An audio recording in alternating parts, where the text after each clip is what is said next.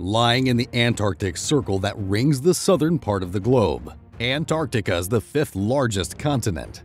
Its size varies through the seasons, as expanding sea ice along the coast nearly doubles the continent's size in the winter. Almost all of Antarctica is covered with ice. Less than 0.5% of the vast wilderness is ice-free. The continent is divided into two regions, known as East and West Antarctica. East Antarctica makes up 2/3 of the continent and is about the size of Australia.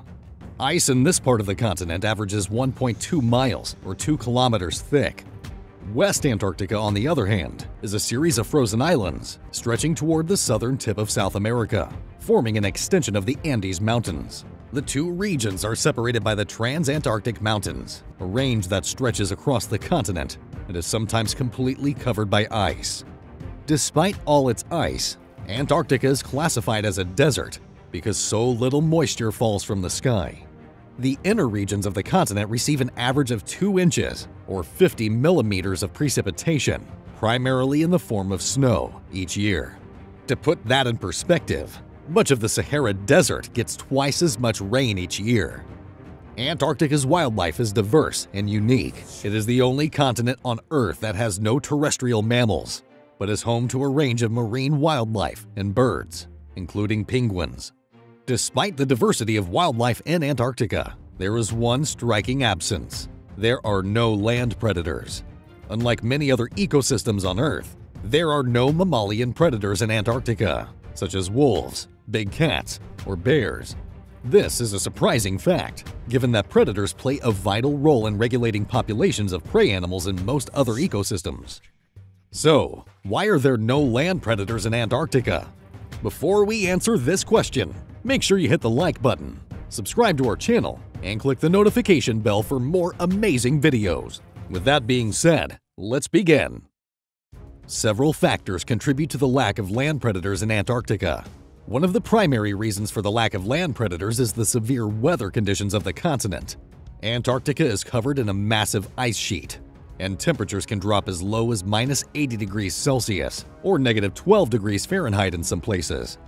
This harsh environment makes it difficult for land predators to find enough food and shelter to survive. Without a stable food source, predators cannot establish themselves in the ecosystem. Another reason for the lack of land predators is the continent's isolation.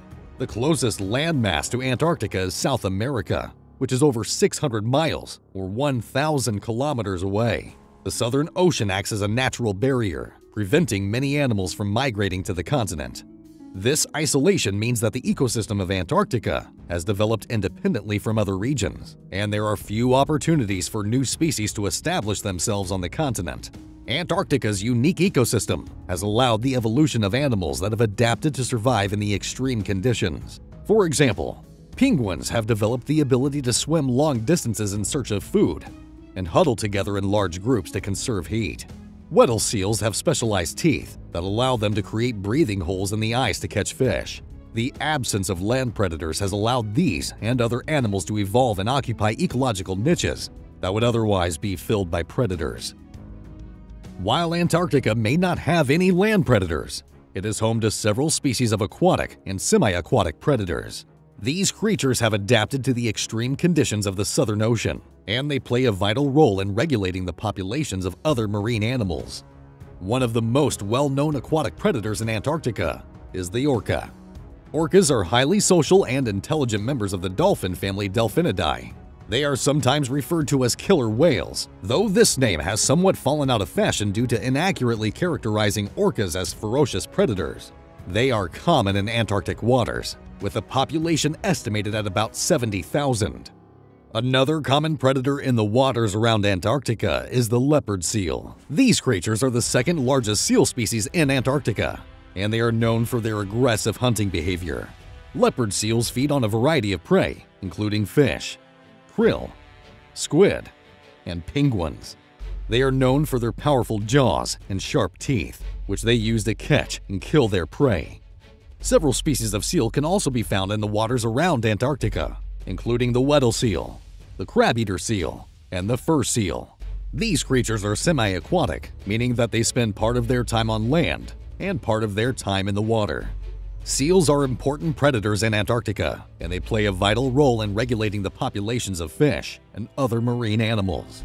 In addition to these large predators, Antarctica is also home to a variety of smaller predators, such as the Antarctic krill. Krill are tiny crustaceans that are found in the waters around Antarctica, and they are a vital source of food for many other animals in the ecosystem. Despite their small size, krill is considered to be one of the most important species in the Southern Ocean. So, while there may not be any land predators in Antarctica, the waters around the continent are teeming with life, including several species of aquatic and semi-aquatic predators. These creatures are perfectly adapted to the extreme conditions of the Southern Ocean, and they play a crucial role in the delicate balance of life in Antarctica. Despite the lack of land predators in Antarctica, there have been proposals to introduce them to the continent. The idea of introducing land predators to Antarctica is controversial, and there are concerns about the potential impact on the existing ecosystem.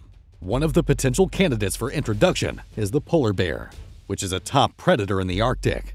While it's true that the Antarctic has an appropriate climate for polar bears and food for them to eat, relocating the bears south is far from foolproof. For one, Antarctica is largely lacking in land predators similar to the polar bear. Without these type of predators, penguins and seals have evolved to be rather confident when hanging out above the water. In fact, when the first people arrived in Antarctica, they noted how the penguins' fearless curiosity made them a remarkably easy food source for shipwrecked explorers. Polar bears in Antarctica would be considered an invasive species. They would devastate penguin populations, as penguins are easily caught, therefore eliminating a long-term food source. Also, the migration patterns of many Antarctica animals would deny polar bears a year-round food source. It is unlikely that all habitat and nutritional needs for polar bears would be met through all seasons. A major problem could be the potential pathogens of the disease, which could either be introduced from the Arctic by the bears or be present in Antarctica and threaten the bears. So the food source of the bears could die off from disease, while the polar bears themselves could die off from disease. The darkest possible scenario for this hypothetical move would be for polar bears to destroy all the species they can feed on and then become extinct due to a lack of food. Another potential candidate for introduction is the Arctic fox. The introduction of Arctic foxes to Antarctica could have similar negative effects, as they could prey on animals that have no experience or defenses against this type of predator. Aside from ecological risks, introducing land predators to Antarctica could also pose a logistical challenge. The harsh weather conditions, isolation, and lack of infrastructure would make it difficult to transport and maintain any introduced animals, let alone monitor their impact on the ecosystem. Another concern is the potential impact of land predators on human activities in Antarctica. Tourism and research activities are important to the economy of the continent, and the presence of predators could pose a safety risk to humans. Finally, there are ethical concerns about introducing non-native species to Antarctica. The continent has been largely untouched by human activity, and there are arguments that we should not be tampering with the natural balance of the ecosystem. That's all for today. If you enjoyed this video, don't forget to like, subscribe, and share it with your friends. You can also leave a comment with what you would like to see in the following videos. Thanks for watching. See you next time.